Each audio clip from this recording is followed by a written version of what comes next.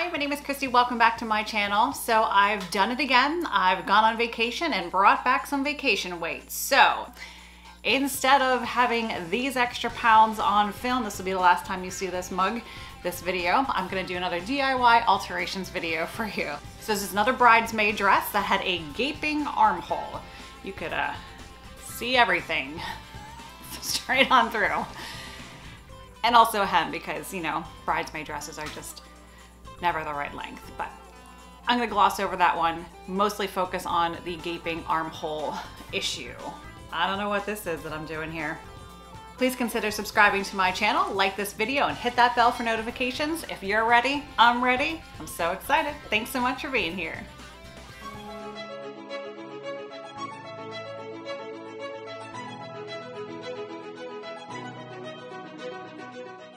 I had the lovely Kiana try on her bridesmaid dress and evenly marked with clips how much I needed to take in at the seams.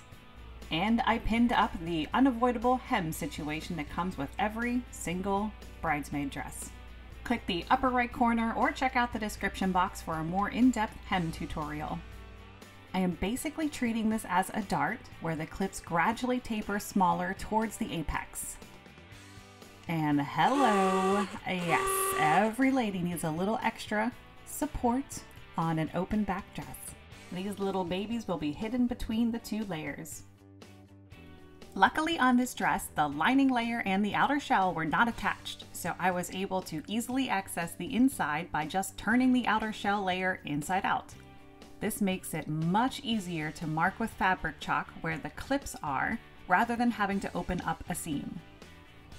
I'm just reaching inside so that I can feel where the clips are, so I can hold them in place while I chalk their position.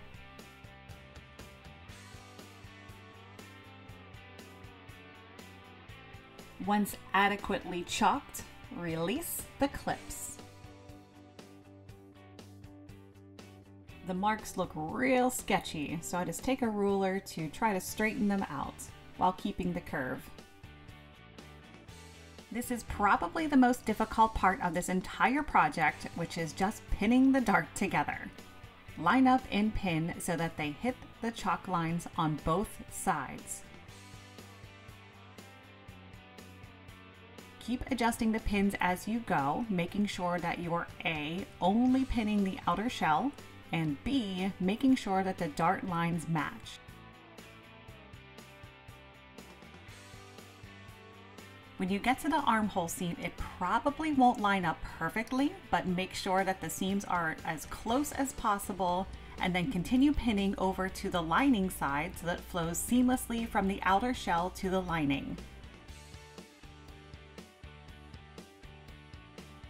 And then once you're happy with your pins, you can sew continuously from one end to the other. Although I do like to do a quick check by turning it right side out just to make sure that everything is lining up correctly before sewing.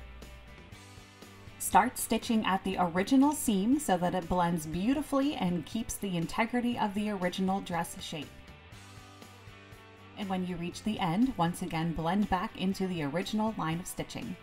Turn it right side out and double check your work to make sure that there are no weird bumps or pulling from the outside. If all looks well, then you can safely cut away the excess fabric. Here I'm adding just a quick line of understitching to make sure it lays nicer along that seam. The original dressmaker finished the raw edges with a line of stitching, therefore I have continued that line of stitching along the new seam just to make sure it does not unravel. It is amazing how important ironing is to finishing a project, and if you have a tailor's pressing ham, use that to iron these curves. And be sure to test the fabric on a corner before using any steam to make sure it can withstand the heat. Give the seams and that armhole a really good pressing. Last step is to sew in the girls. I've marked their placement at the top and bottom. These are just hand sewn onto the seam flaps so that no stitches show from the outside.